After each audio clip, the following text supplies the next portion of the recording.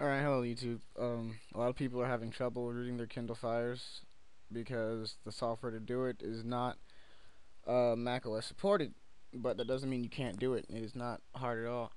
If you by chance have a copy of Windows, any form of Windows, or if you know how to acquire one via the internet, I'll show you how to use that install and how to install Windows inside of your Mac OS. What you're gonna want is this little program right here. It's called VirtualBox. And once you have a copy of Windows XP or your own copy, whatever, you would want to click. Oh, wait, let me show you how to get this first. So let's go inside one of these. Well, we don't need it. You would want to go on the internet, of course, and you're gonna type in VirtualBox.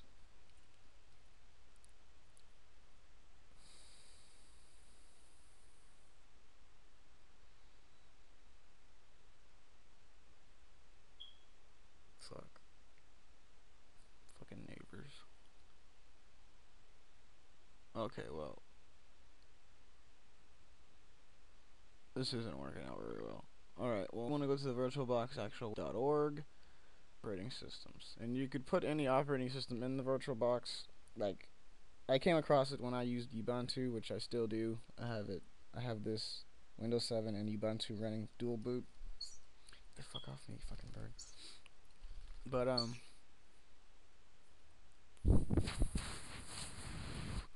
you would want to go to downloads.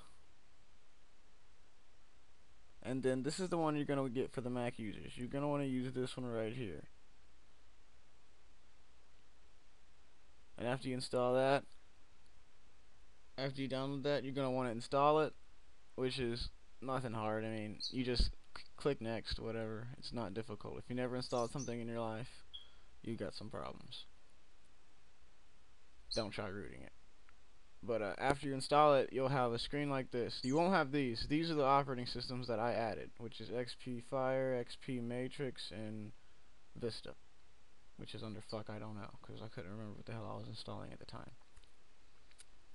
But if you have an install disk, if you have an install disk in the disk drive, or if you want to do it via USB, you can install it anyway. It could either be a disk or it could be on a thumb drive. It doesn't matter where the fuck you have it, as long as you have a copy of Windows. You're gonna want to hit new. You're gonna want to hit next, and you're just gonna put the name of whatever you want to name the operating system. I mean, you could just put whatever it is, Windows XP, Windows 7, doesn't matter. And then you're gonna want to hit next again. Wait.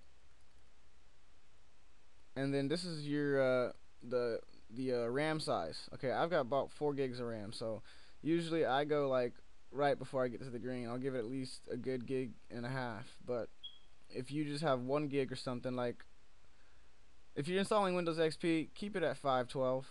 I mean, you don't need any more than that. In fact, you could probably go to 216 or some shit, and then you would hit next again.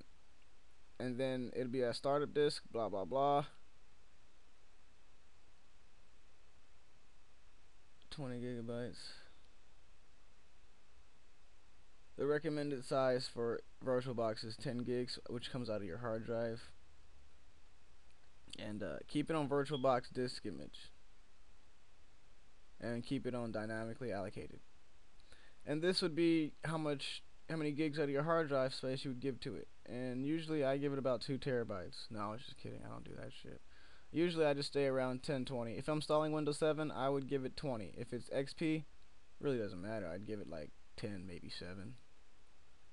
And then blah blah blah. After you do all that, you'll be done. Just don't click cancel like I did. I click cancel because I gives no fuck. But then it would show up under here, right? And then you would double click it.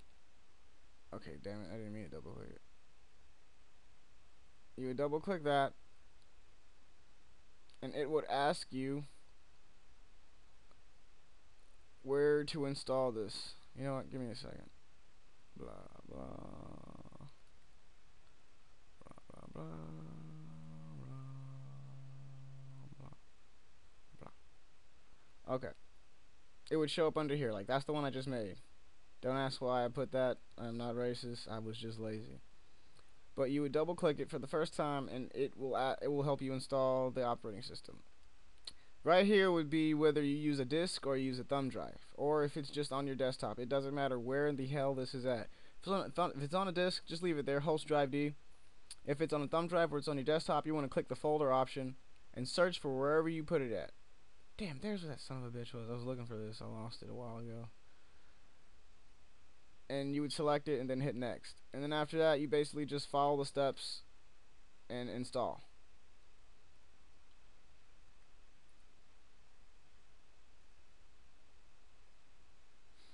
And after that, you'll have a Windows. After it's done installing, you can open it up. And this is Windows Matrix, which is pretty awesome because it's pretty legit. I like it. I like it more than the Windows Fire. Well, not the 7 Fire, but the XP Fire is a little better. And everything should work. Oh, wait, no, everything shouldn't work. You want to hit Control Home. And you're going to want to go to Install Guest Additions. You just click that. Nothing will happen at all. So then you want to go down here to Start. You're going to want to go to My Computer. Guest Additions should show within this area. You'll see Guest Additions, and it'll be a cube, like VirtualBox icon. It'll look just like the icon. And then you're going to just want to install that. Keep clicking Next until it's done. After that, that should be working. And then one more thing you're going to want to do is, let me get out of this.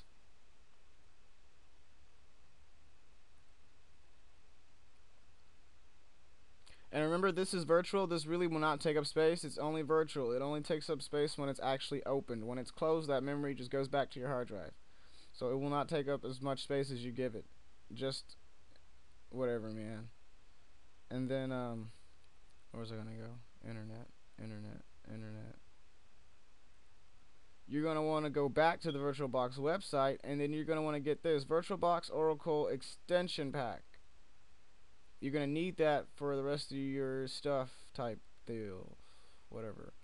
Just click all platforms, and when that pops up, have open with VirtualBox Manager, so it knows to install it. And after that's installed, you're pretty much set to go with using the internet and stuff. If you're running this, wait, Macs, I don't know, but you should be able to use the internet inside the VirtualBox. That should not be a problem. And pretty much you're done after that. You should have a legit operating system that's virtual, and you can finish your tutorial on how to root your Kindle Fire. Or if you're trying to do something else that requires Windows, you can do it. It has everything. It has the drives and the computer and the folder and the program files. It has all that shit, man. It's a complete operating system inside an operating system. So you'd be pretty much good to go. And I'm not going to show you exactly how to root the Kindle Fire because there's already tutorials out there that explain how to do it pretty well, but I'm going to post a link to one of the tutorials. I'll post a link to the one I use, which was pretty good. It helped me out, and there was a couple things I had to find out on my own, but not too many. It was just minor things. And pretty much you're good to go. And thanks for watching.